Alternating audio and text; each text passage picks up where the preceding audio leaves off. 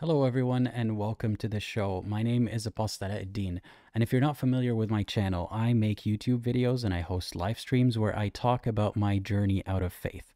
And I try to use my channel to represent ex-Muslims and platform all sorts of people to talk about their beliefs or lack thereof. But unfortunately, many religious people do not take kindly to criticism of their religion. And for Muslims specifically, it can be especially shocking to witness people critique, satirize, or dismiss their religion altogether, along with its holy figures. And some people react to that unfavorably, sometimes with violence, because that's what they're taught and because that's what they themselves have faced in their lives. There are many reasons as to why. So I thought, what a better way to start 2024 than by telling you the story of how 3 separate attempts to sabotage the ex-Muslim movement have impacted my life very greatly and have led me to where I am today. So I realized that in the title I said online terrorism, and that is not really an exaggeration. Because I looked up the definition of terrorism just to make sure that I'm not exaggerating here. And one definition says it is the unlawful use of violence or threats to intimidate or coerce a civilian population or government with the goal of furthering political, social, or ideological objectives. And I think what I will talk about today qualifies as use of violence or threats to intimidate people with a certain objective in mind. So let's talk about how it all began. Some of you might have heard some of these stories already or some portions of them, but I'll start from the very beginning. A few years ago, I had just realized what it means to be ex-Muslim. I have had doubts for a long time in my life and I didn't know how to deal with them. And eventually I realized that other people like myself do exist. And it was very reassuring to know that I'm not alone in the world. And at the time I came across people who talk about leaving Islam on YouTube and on other text-based forums. And there was a text-based forum where I participated and viewed a lot of other people's submissions. And one day it started where there was an influx of hateful posts with very graphic images targeted at a specific YouTuber. You might know who they are, but I'm not going to mention their name for their privacy. And they would be either edited photos of that person or just mentioning their name, and there would be a lot of violent imagery involved. And it was either meant to threaten that person or to lower the morale of anyone who's using that forum, or maybe to get the whole forum shut down, because that is a strategy that I have experienced myself, where those terrorists, let's call them that, are trying to scare people with images of what happens to those who criticize their religion or those who their religion deems to be unworthy. But also they might be trying to get the platform shut down so that they can, on one hand, upload something very offensive, on the other hand, report it. And then hopefully, from their point of view, hopefully that the platform would then remove the person or remove the entire, whatever it may be, entire channel, entire forum, on grounds of something graphic being posted there. So that's such a strategy that they take. So anyway, that happened somewhat frequently at the time on that forum. And I was just a regular user at the time. And one of those instances, it was a post that was not taken down for about half a day or some number of hours. And it was very, very distressing to be able to, for everyone who uses that forum, to see that graphic image and see that it's not going anywhere. And someone here says, MDMDA says it's digital jihad to them. I think to some extent it might be viewed that way because they do it for holy reasons. They think that they're helping their religion that way. Anyhow, so someone posted a very disturbing image and it wasn't taken down for a while because the moderators of that forum were not around. And I don't blame them. It's an unpaid position and they already put in a lot of work all the time. But it pushed me to do something. I was already an active member of that community. So I decided to reach out to the moderators and offer my help and ask them, if you need anyone to moderate, just make sure to remove such posts because there's been an influx of them recently. I would volunteer to do so. that was way before I became Aladdin, or that thought even crossed my mind. And they did. So that was the first instance of online terrorism propelling me forward on this journey that I didn't know I was going to be going on. So the first step was I became a more active user in that space, and I became a moderator on that space. And then the second instance followed not too long after that, which seems almost planned in hindsight. So it was also in that same text-based forum where someone was trying to post the public information of a beloved ex-Muslim YouTuber, friendly ex-Muslim. And I remember at the time noticing the post, taking it down, saving the information, and reaching out to the YouTuber and asking him, is this your information? Or if this is your information, please be careful because someone tried to post it. And I have removed it, but just giving you a heads up. And thankfully, it was not his information. And then I asked him if he would like to have me on his channel as a guest, because at the time he was doing these live streams where he was interviewing a guest a week or some frequency like that to talk about their experience with the religion and leaving the religion. And I'm very thankful to him for that, because I felt inspired by watching these live streams to share my own story. And I asked him if I can show up, and he graciously agreed. And then once I showed up on his channel, I chose a name semi-randomly. At first, I was thinking of using a pseudonym from the Aladdin movie for some reason. I was thinking of a movie that has some Arab undertones to it, but Aladdin isn't exactly Arab. It's not clear whether it's Arab or Persian or something else.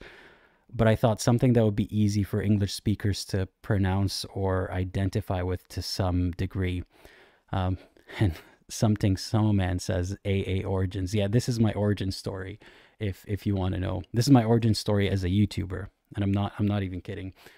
So he invited me on to his channel, and we talked for over an hour. I think the live stream is still up, and I have it linked in my playlist called Appearances on Other Channels. It might be the first item in that playlist.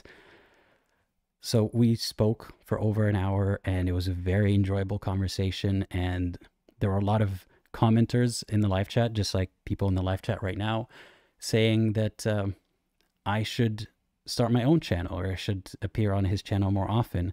And he was very encouraging in that way as well. And he asked me if I would like to advertise any social media accounts that I have, and I didn't have any at the time.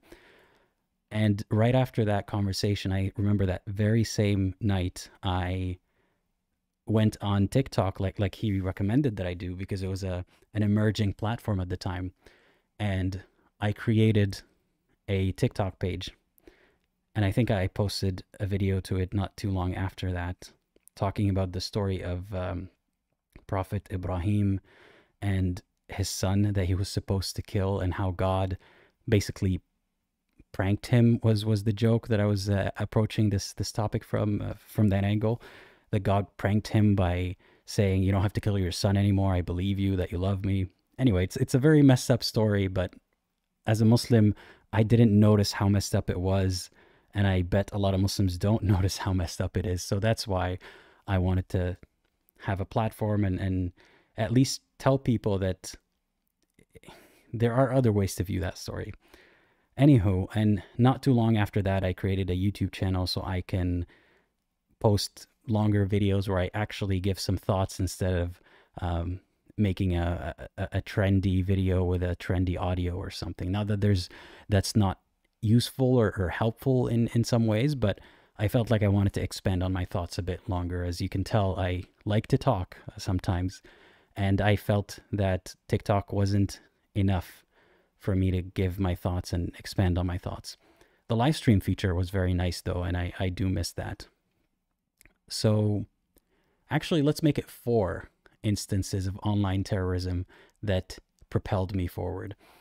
So we've got the first 2 covered. First, it was gory pictures on that text-based platform, and then it was attempting to dox a ex-Muslim YouTuber. That was the second one. The third one was I was active both on TikTok and YouTube, but more on TikTok, and I kept getting my accounts taken down all the time. I kid you not, there were WhatsApp groups and other groups on other platforms dedicated to finding people like myself and then mass reporting them. There'll be dozens or hundreds of people who all go to the same account, to the same video, and file the same report. And somehow that seems to fool TikTok or YouTube or Instagram or whatever other platform that is. So they had me in their crosshairs, and I was their favorite. All the time I was getting my videos reported for all sorts of things, from hate speech to nudity. And I kid you not, I've never been nude on camera, at least not on TikTok. And I would still somehow get my videos taken down for nudity.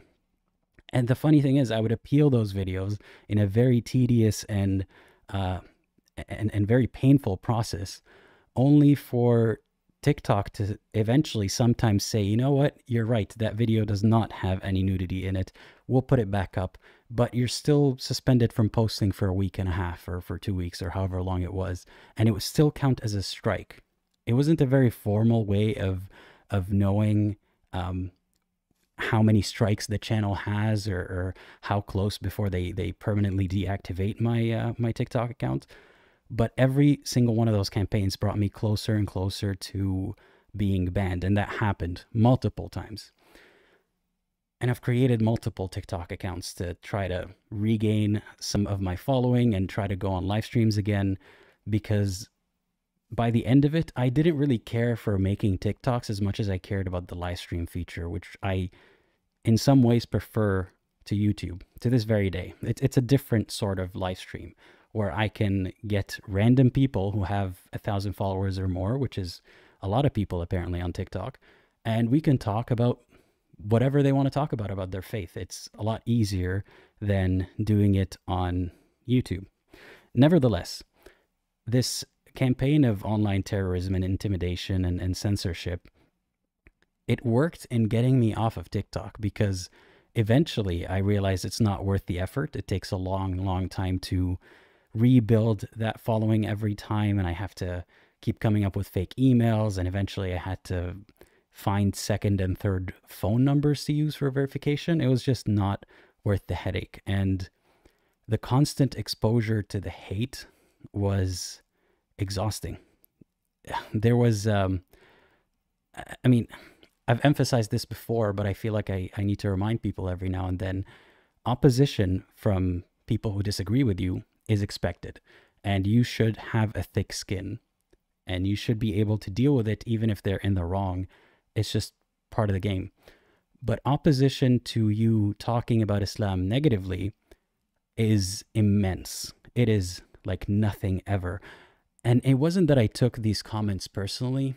It's that it made me lose hope in humanity and lose hope in Muslims. And I started to view them with more and more animosity, because when every day you get hundreds of people from all sorts of backgrounds, like this is not just Muslims who speak one language or from one region. This was from all over the world, all sorts of ages, including very young ones. You'd see 20-year-olds who are just ready to tell you all the ways that you should be tortured in. And it started to affect me and how I view them. And I didn't want that anymore. So because of that, I focused more on YouTube, which in my opinion is a lot more productive in many ways. There is room for short form content on YouTube as well, and on Instagram, but I find my forte to be in talking a little bit longer. So I thank them to this very day, because if it wasn't for these campaigns, I could have been a very different kind of I could have had a very different kind of online presence. I mean, I might still have similar goals. I might still be a vocal ex-Muslim, but I think all that negativity on TikTok, whether or not I would have been mass reported, it would have overpowered me, and it would have changed the tone of how I talk about things. And it's hard to have love for people when all you face is hate every day. So I thank them, because they gave me the room that I needed to get off of TikTok, and the room that I needed to think more clearly and have more constructive conversations. So that was the third time that attempts to censor the ex-Muslim movement and basically to intimidate also. Like I got a lot of weird messages and videos of me at the time, but I won't get into that at the moment. That was the third time, and it helped me because I became more active on YouTube. And if I didn't become more active on YouTube, then I would have never quit my job and made this my main focus. So I thank them for that. Now, the fourth and final example that I can think of, for over a year now, I have been live streaming on YouTube, and I take callers. Today, we're not taking any callers. I forgot to mention that, but I take callers, and often I am specifically asking for Muslims to call. Not because I want to fight with them, not because I want to humiliate them, not because I enjoy making them look bad or anything of the sort. I enjoyed listening to the average Muslim explain what they believe and why. And I think that there's a lot of value in that because on one hand, it helps humanize Muslims. People seem to forget that if you criticize what's in the book all the time, or if you criticize the most extreme examples all the time, or even how Muslims act in large groups, then you forget about what the individual thinks and feels, and you don't leave room for the individual to tell you that they disagree with how the mainstream acts, or with how a certain movement or another acts. And I didn't want people to have a bad idea about Muslims just based on what I critique in the religion. So it has been nice to be able to talk to Muslims on a personal way, on a personal level, without the pressure of a debate, without a pressure of conversion or deconversion or anything of the sort. And yeah, thank you for the reminder, Fumi, in Paradise. Everybody, please hit the like on this video or live stream if you are enjoying it so far, because it really, really helps. Anyway, going back to the story. So I focused more on live streams on YouTube. And the way that I used to do it was using a certain platform that I will not name at the moment. But I would just post the link. And if you would like to join, you click on that link and you would be queued up in a like a sort of back room. So I can see a bunch of people queued up. I can see their video feed and I can see their name. But they can't see each other. So in that waiting room, nobody can see each other. They can only have a shared text chat, and I can see everyone.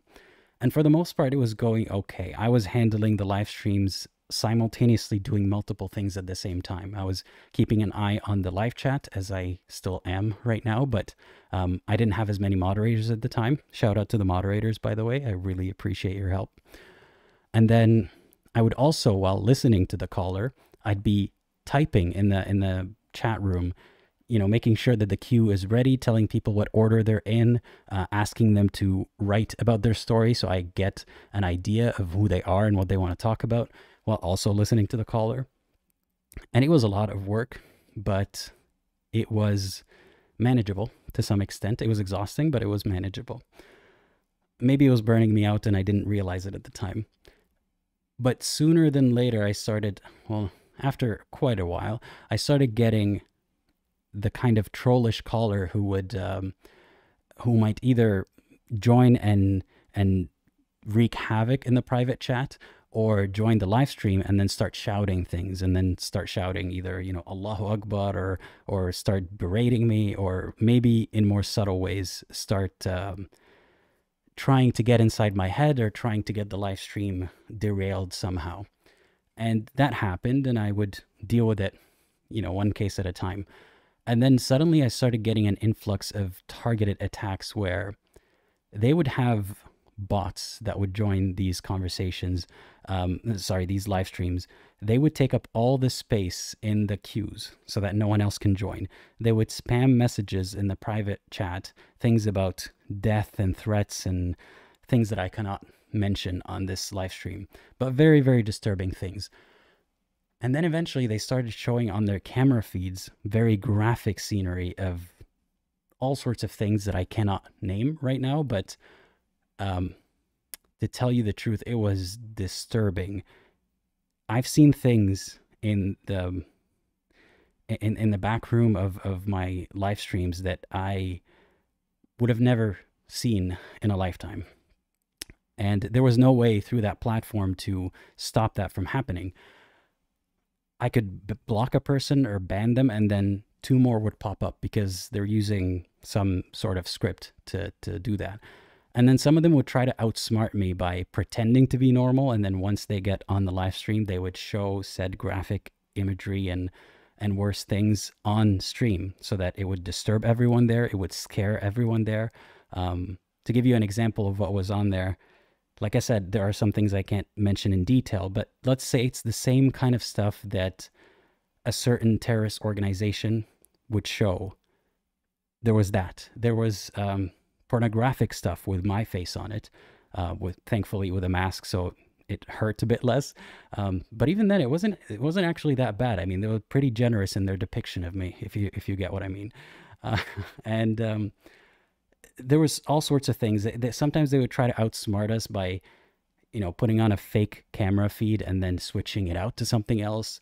And they had succeeded multiple times to the point that it was frustrating. I couldn't get in a live stream without these attacks. Nothing I did worked. Then I tried setting up a different space where they can be verified by talking to some of the moderators, and first making sure that it's safe to bring them into the live stream, and then we give them the link. But somehow they still got through. And I thought that was going to destroy this format, that I could no longer take calls at all because of this targeted attack, this online terrorism. Again, I don't say this because I think they're faultless, but the people doing this, they genuinely believe that they're doing it for good reasons. They see me as a force of evil that is trying to lure people off the straight path and take them to hell. So in their worldview, everything they did was more than justified. It was putting fear in the hearts of people who deserve to be terrified for their position. And I apologize, by the way, for anyone who had seen some of these disturbing images if they were watching live at the time. I was embarrassed. I was ashamed that even though it wasn't me who was putting these images on, that because of my complacency or my trust in the callers somehow, that I have exposed the viewers to that. And I was extremely discouraged. I ranted about it to people. I've probably made a post or two about it. And I got some emails from supporters who said that they can help with the setup. Set up in a way that would filter through the callers better and make sure that their cameras can't be turned on, unlike the platform I was using. And I thought it was too complicated. I mean, I have some background in tinkering with tech and trying to understand how things work, but at that point I was and I continue to be sort of burnt out by channel work, and I couldn't fathom how I could put the time and effort and possibly money into such a setup to make sure that this doesn't happen again. But like I said, I got people volunteering to help set that up for me. There were some people who sent some money to help with the physical setup as well, if I needed any equipment, and I'm so grateful for that. And the volunteers at the time, they suggested some solutions that involved using a Discord server for the filtering and verification and things of that sort, and even for hosting the call that then I would use on the live stream. And at the time, the idea was floating around for a while that we should have a Discord server for the channel. And I remember saying, that seems like a lot of work, and I would not be able to make sure that it's a safe space, and I have to make sure that it is a safe space because I don't want anyone to be harmed in that space under my supervision, so to speak, or in a space that I created. So I was very, very nervous about the idea. But because of those attacks on my channel, because of my frustration and inability to do it by myself, because of the people who volunteered to help, as we were setting up a server for the live stream reasons, I thought creating a server doesn't look to be that hard. I'll create another one for the community as well. And that was several months ago, maybe 3+ months ago now. And we have over 120 verified members so far, which might not seem like a lot of people, but I have spoken to every single one of those people before letting them into our space. All of them are supporters of the channel. And if you'd like to be one of them, by the way, just become a YouTube member or patron and link your Discord to the platform. And then we'll have a chat, and then we'll see if you can join the server. But the point is, it's not just simply about having a Discord server.